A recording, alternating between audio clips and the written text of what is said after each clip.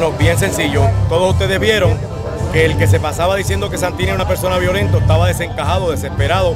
Allí no presentó ninguna idea, criticó algunas de las mías. Yo presenté lo que he hecho, lo que estoy haciendo y lo que voy a hacer. Tuvimos que corregirlo en 10 o 2 ocasiones porque o no sabe leer, o no sabe contar, o no entiende los números, o lo informan y lo cogen de tonto. Me parece que está mentalmente torpe y yo creo que tiene que prepararse mejor. Habló de una cantidad de gente en un sitio que no existe, habló de una cantidad de cosas que no existen y no entiende. De hecho, mira si está un poquito mal y estaba desequilibrado, que dijo que yo, de los 2 cuatrienios que llevo, tuve un gobernador de mi partido, yo no sé cuál, porque sí, la más popular no puede ser, y Aníbal, más popular y corrupto tampoco. Aníbal no lo vino a ver, Aníbal ni se atrevió a estar con él, porque sabe que iba a pasar una vergüenza. Presentamos ideas, presentamos nuestros planes, presentamos lo que hemos hecho, demostramos que conocemos a San Juan. De hecho, en una entrevista hace 2 o 3 días, él citó a su gente para la calle, para la avenida, para la avenida central. Esa no es la central, esa es la Roosevelt. Ese es el candidato del PPD. Le quiere echar mano al presupuesto de San Juan.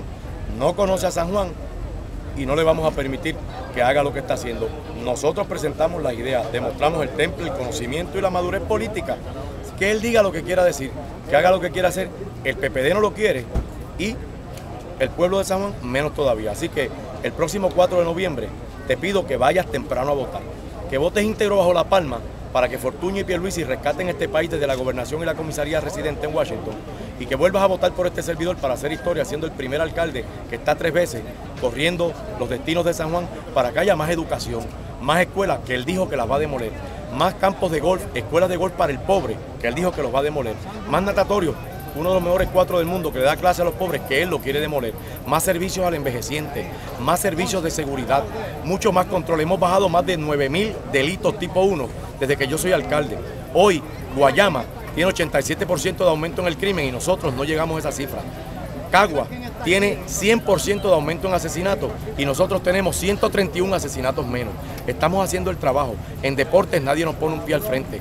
Esta gente te subió el agua, la luz, el IVU, las contribuciones, la renta de los residenciales, el recargo en la renta de los residenciales, el pan, la leche, la gasolina, el agua, hasta los huevos subieron. Y ahora viene ese candidato que no hizo nada a tratar de decir que viene a dar beneficios. ¿Sabes qué? La tarjeta de salud, yo la traje a San Juan cuando era senador. Yo la traje con un proyecto que se convirtió en la ley 88 y le daba 110.000 médicos indigentes, incluyendo todos los viejitos médicos indigentes de San Juan, una tarjeta gratis, sin deducible, con libre selección y medicinas gratis.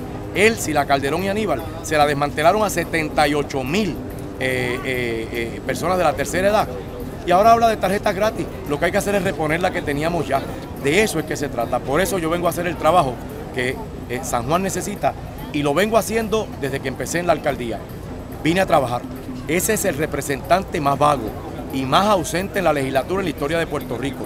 En este cuatrenio tuvo 85 ausencias. Y además de que se colgó en la universidad varias veces y tuvo que retirarse de varias clases porque no tiene psiquis. Cualquiera que falte 5 veces una clase lo cuelgan. Él faltó 85 veces en este cuatrenio a la legislatura, pero cobró todas sus dietas. Lo que no te ha contestado él es que hay un informe del Contralor que dice que él cometió delito grave con Lourdes Matos, una empleada de la comisión de la WIPR, que él pidió un destaque para la Comisión Estatal de Elecciones y se la llevó para trabajar para él. Él y ella se metieron $110.000 de dinero público en el bolsillo para intereses personales. Tienen que ir presos los dos. Con eso nada más, un Face se supone que le caiga. Negaban el nombre de él y hoy Albita Rivera en una conferencia de prensa trajo la carta donde el Contralor le dice que ese legislador corrupto que utilizó una empleada fantasma y su dinero para su beneficio se llama Ferdinand Perez Román.